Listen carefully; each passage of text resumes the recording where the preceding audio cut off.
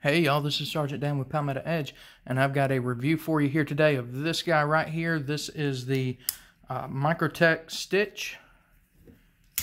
So let me get you a close-up on it as best as I can.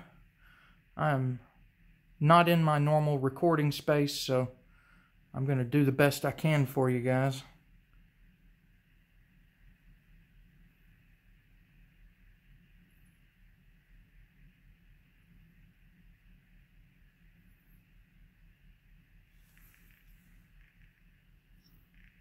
Come on, focus. There we go.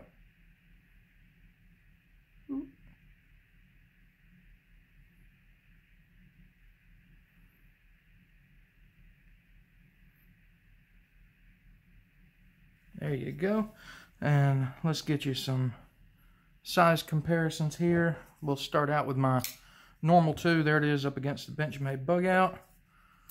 There it is up against the Spyderco Paramilitary 2.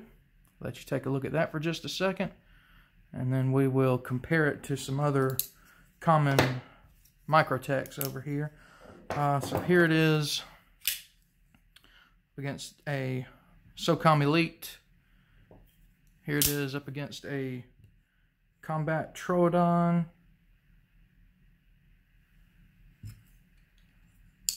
And last but not least, here it is up against an Ultratech. So as you can see, this is a pretty big guy here. Now, specifications.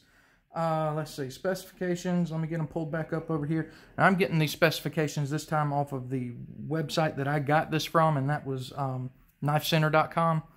I saw some discrepancies in specifications, so I'm just giving them to you straight off of where I bought it from, okay? So, blade length, 3.625 inches, overall length of 5 inches, or excuse me, overall length of 8.5 inches, handle length of 5 inches.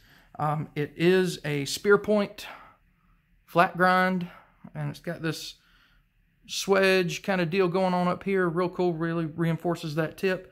It is obviously a automatic, so it's a push button plunge lock there to lock it up and to deploy it. Anodized aluminum handles, titanium back spacer. Pretty sure that's a titanium pocket clip. Could be wrong about that. It's hard to find info on pocket clips, but it looks like titanium to me. So if it is, great. If not, that's fine too, okay? It is one position only carry, so it is right hand tip up only. You do have a little lanyard hole here. Let's see, what else? Made in the USA, of course. It's a Microtech, so made in the USA. This knife is a collaboration between Microtech and Borka Blades. As you can see right there, that's Borka's little insignia there. This one in particular is CTS XHP steel. You can see right here. Since these have come out, they have been in XHP, 204P, and LMAX, I think. I don't think I've seen any newer ones in M390. Well, yeah, so speaking of newer ones, as you can see, this is a new one. Got a birthday there of March of this year, March of 2020. So, yeah, I think that's going to be it for specifications. So let's get into review. Review on this guy. People, there's a reason why people love this knife so much. This thing is just an absolute beast. It is a tank. It is well built, overbuilt. It's just a monster of a knife. It doesn't flip open so much as it just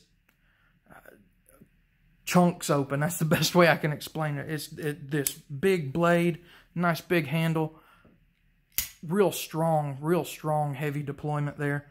That blade shape is absolutely wonderful. I absolutely love that blade shape. It's great for piercing. It's great for slicing. Great for all kinds of different cutting, that whatever you may need, this thing can probably do it. Let's see what else. You've got just great materials. I mean, it's a Microtech. If you can't tell already from watching my channel, I really like Microtechs. But then you should know me by now too. If there's something absolutely wrong with something, I'll say it and let you know. And guys, I've got no complaints about this thing. Well, I take that back. I do have one complaint about this particular knife, not the stitch as a whole, but this particular one, and I will get to that here in just a couple of minutes. Have this great triangular texturing on the handle here. Your back spacer has this jimping. You got some more up on your little thumb ramp there. Oh, another thing too. Check out this huge blade stop here. Look at that thing. I mean, it's wonderful. It's made to just fly open, hard and powerful, and man, this thing does. It feels great in hand. It is ergonomically wonderful. Got this extra little choil up here that has some jimping in it too. Okay, where you can either go back on the blade or choke up on it. If you saw my review of the Spyderco Smock, that was one complaint I had about it, because it was a lot like this. You're holding it way back here, and the cutting edge is way up here. You know, a good 2 inches or so away from your hand. I said in that one that you know, they teach chefs in culinary school to get up here on the blade. That way you know where it is. And I know these aren't chef's knives, people. I'm not stupid. I know they're not chef's knives. But that's a good principle to have in the first place, to be up there close to the blade, close to the cutting edge, so you know where you're going with it. You know what you're doing with it. You can do fine detail work. And the difference between the Spyderco Smock that I complained about that with and this one is that this one gives you that option to choke up there. So you can get up there in that finger choil, get your thumb up here on this ramp, choke up on it, and now you are up close and personal with that cutting edge. You now know where it is. And not that you necessarily don't back here, okay, but I figured I'd address that, because if I said I loved it about this one and hated it about that one, people call me out on it. So there's the difference, and there's why I'm okay with it on here. Let's see, like I said, great ergonomics, enough texturing and jimping for me to not have to worry about whether it's going to come flying out of my hand, slipping out of my hand if I'm doing anything. Let's see, what else? Oh, the pocket clip. This is a cool feature that I like about Microtechs. This is like a 2-stage pocket clip, okay? So you've got the part right here where it makes contact with the body of the knife, okay? You get past it, and then it's got this little divot right here that then provides extra resistance, okay? Which I like that. I like knowing that this thing it's going to take a whole lot for this thing to unintentionally come out of my pocket. Really like that about it. Let's see. What else?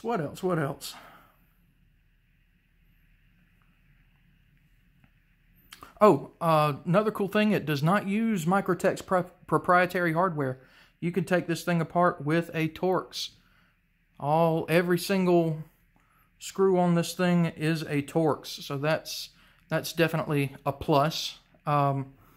Let's see. Oh, this thing, I say it all the time, this thing was sharp as a razor. You buy a knife, you expect it to be sharp. Some are sharper than others, and this one is definitely one of those that is sharper than others. This was wonderful. Right out of the box, just sharp as a razor blade, guys. Let's see.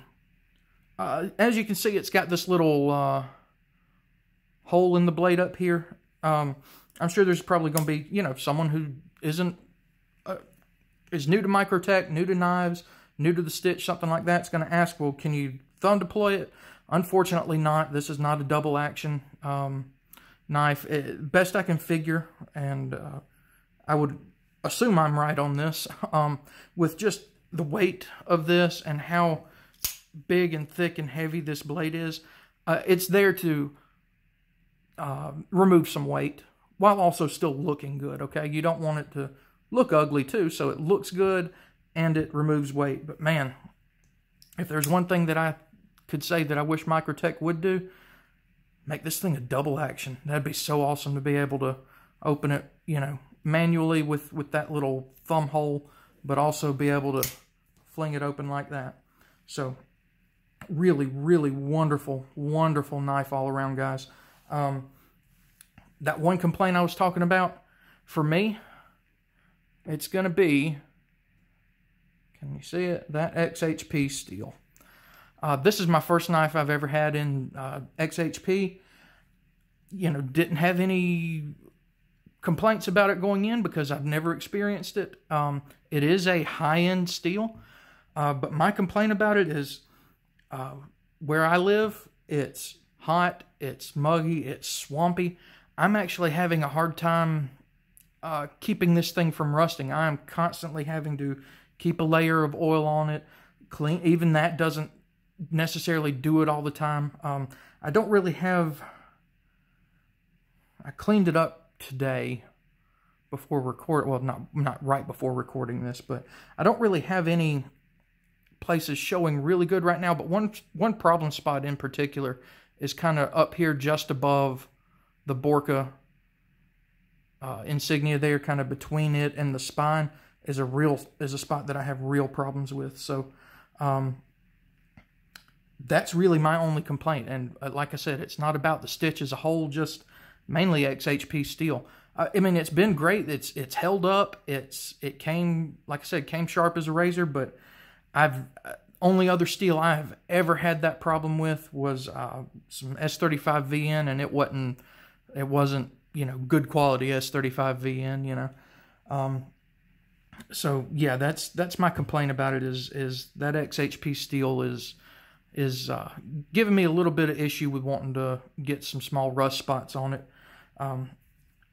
But I've got that remedied though. I've got a 204P one on the way. I absolutely love Microtech's 204P steel. They have probably helped make that my favorite steel. Never had a problem with it. Heck, my Blue Ultratech, my LEO one that you've probably seen before if you've watched my channel, I've had to sharpen that. I use that thing a lot, and I've only had to sharpen it once since I've had it, and I've had it for what's this? I've had it for about a year and a half now. So really, really love 204P steel. Not a fan of XHP, but that's not a knock on the stitch. It's just a knock on that steel. But like I said, got a 204P one coming, so no complaints there. All right, but let's talk about price. Price on this thing is $379. I'm not going to pretend like that's not a lot of money, okay? That's almost $400 for a pocket knife. Yes, that's a lot of money. But that's absolutely more than a fair price for this one, in my opinion. It's absolutely on par with Microtech's pricing. It's on par with competitive stuff, you know. It's a whole lot cheaper than the Borka stitch. You know, those things will cost you $2,500, $3,000. Okay, so it's a whole lot cheaper than a Borka stitch. So $379. That's fair. It's a lot of money, but it's fair. No complaints about that other than the fact that it's $379. Okay. Am I happy I got it? Abso-freaking-lutely. I love this thing. It gets tons of pocket time now. It's one that I carry on duty all the time now. Now most of the time my three standards are actually Microtechs, and that would be these right here: the Stitch, Combat Troodon, and the SOCOM Elite. These are three that are on me all the time. So yeah, absolutely love it. So happy I got my hands on one. They're still hard to get your hands on. Would I buy it again? Well, heck, I already have. Like I said, I've already bought a 204P one. So yes, I would buy it again. And Let me address this too right now. I meant to mention it earlier. This is the only configuration they come in right now, is stonewash blade, black handles. If you're familiar with the stitches past, they've come in full serrations, partial serrations, camouflage, black DLC blades, tons of different blade steels, okay? Right now, the only variant in the stitches is just the blade steel. Other than that, they're all stonewash, all just black anodized aluminum handle. They all look like this right now, but they are supposedly going to be doing like they did in the past and making several different ones. And as long as I can safely swing it, I'm going to be getting more stitches, guys. So there you go. Here it is. Microtech stitch. Guys, great blade. If you can find one, if you can afford one, you won't regret it. Guys, thank y'all for watching. I just recently hit 1,000 subscribers, so thanks so much for that.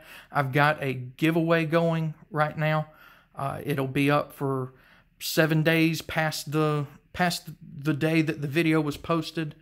So it will be up until, let's see, today is July 3rd. The video, or the giveaway, will be going until the 10th. I'll shut it off at 11:59 p.m. on July 10th. So make sure you go check out that video and get in on that. I've also just launched a Patreon, so make sure you go check that out. It's www.patreon.com/PalmettoEdge. I'm going to be doing some knife projects over there, some behind-the-scenes stuff. So if you're fine with a monthly monetary contribution, you can get access to that stuff. But guys, again, thank y'all so much for watching here, and y'all have a good one.